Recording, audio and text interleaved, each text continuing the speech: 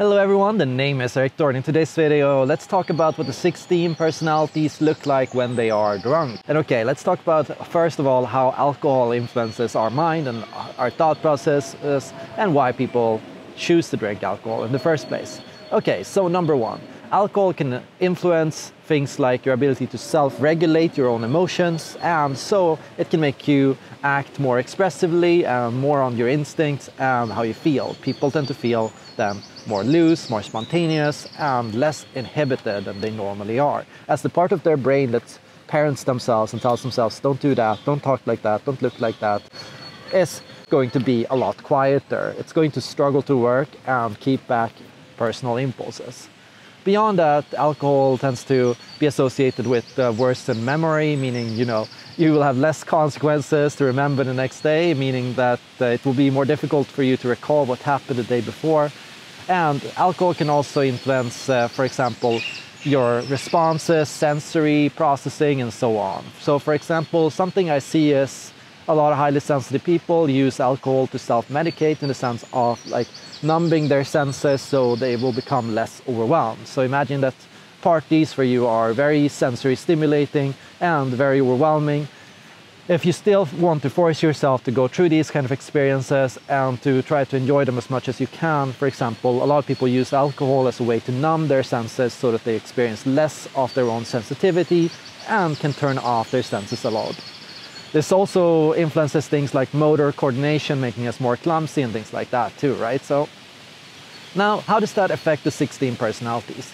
Well, something you'll see is, in general, when you drink, what tends to happen is, well, many things can happen, but on average, you'll see that people become less inhibited. So in general, a person that is extremely self-controlled and typically has a very strong judging preference, and a person that's very industrious and very serious will become more spontaneous and will let loose more. So it influences our capacity to engage in childlike play, right? Because in many cultures today that are especially very industrious, like Sweden and others, something you'll see is basically people don't allow themselves to play and to be childlike and carefree and to just do silly things because cultural pressure to be controlled and serious and professional is so strong.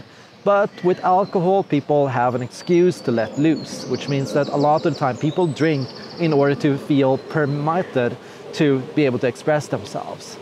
And so what you'll see is most people that drink become more playful, meaning that their tendency towards self-regulation and judging and perhaps introversion become decreased, and their capacity to be outgoing, to be social, and to be playful and adaptable increase. And so people become more extroverted and more perceiving. And this is something that you see across the board, as all types seem to gravitate towards this more extroverted and more adaptable state of mind. But something else also happens, because alcohol is mainly a numbing drug, which means that in general, alcohol tends to turn off and lower the volume on most of your personality traits, which means that in general, people that are more intuitive tend to become less intuitive, people that are more feeling tend to become less feeling, people that are more thinking tend to become less thinking, simply because those cognitive processes struggle to work and function effectively under the influence of alcohol. So in some ways, you could say alcohol is a way for us to return to a more primitive state of mind, where our functions and our cognitive traits are less developed. So in some ways, you could say that there is a part of people that seek to return to a more primitive state of mind. So in some ways, what we'll see is people tend to use alcohol in order to shut off their mind if they have an overactive mind, to manage excessive anxiety, to manage stress, to deal with negative emotions, and to turn off the volume on your brain if you find your brain is too much and there's too much going on in your life. It's also a representation of people's desire to return to a more primitive state of mind, a desire to return to the cave, a desire to, be less adult-like, to be less civilized, to be less controlled, to be less organized, to be less professional, to be less serious. I see a lot of primarily introverts rely on alcohol as a social lubricant in a sense to get them to open up more. But I also see people that are more shy, like shy extroverts, doing the same thing. And I also see that it's something that can be extremely addictive because it can become something that you need in every single situation, right? So it can basically get to a point where you feel like you need to drink alcohol in every single social situation, simply because you feel that the normal you, the less alcoholized version of you, is too boring, is too shy, is too introverted, is not socially acceptable. And so the feeling is, I need alcohol in order to be able to function and to mask and in order to fit in with other people.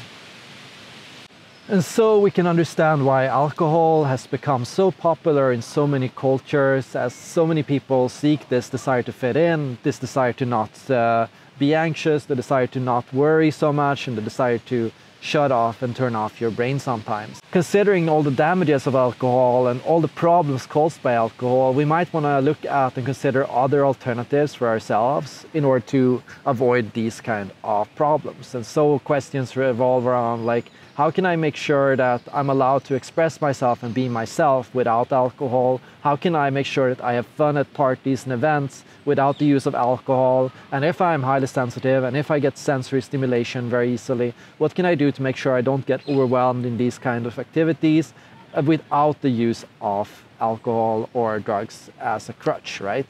And so here what you might want to think of is things like reaffirming yourself, like telling yourself that you're okay just the way you are, and allowing yourself to be quiet in social settings, allowing yourself to not necessarily speak out unless you want to, allowing yourself to be weird or awkward sometimes, because we all are awkward sometimes, and to realize that it's not so bad. It's okay to be a little bit stiff.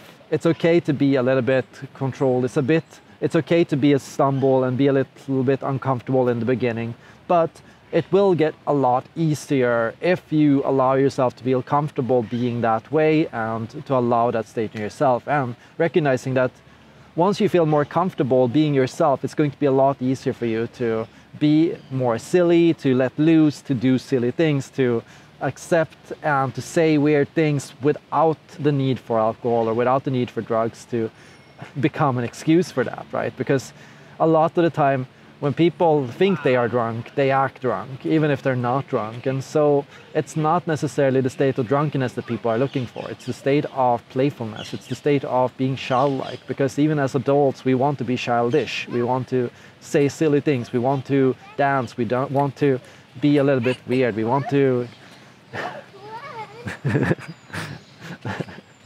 going for a run. Do not interrupt. It's cute. We want to be childlike. We want to do silly things.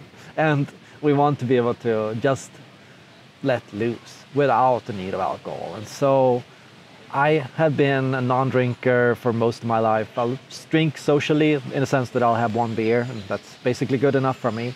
But for the most part, I don't need drugs, I don't need alcohol. I seek to experience those states of high and of fun and of ecstasy and of joy without the use of any alcohol or without any use of drugs. And I use meditation, music, and I use meditation and mindfulness to experience these kind of states.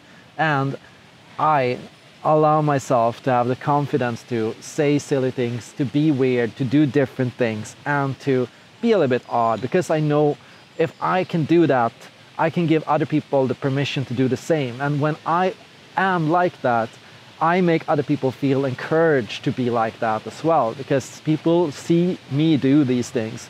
And first they go, oh, that's kind of weird.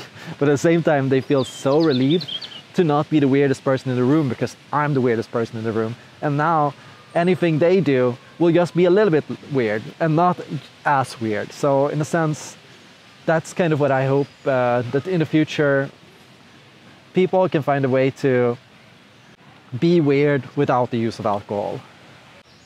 But there are bigger questions here to talk about, like why people feel such a need to turn off their minds, why people feel they can't be themselves anymore, why people feel so controlled, why people feel that the social pressures around them have gotten so strong that they can't be themselves anymore, and why we become increasingly drug dependent as a civilization. I see the use of drugs increase all over. And yes, certain people are ditching alcohol, like young people are drinking less than before and so on.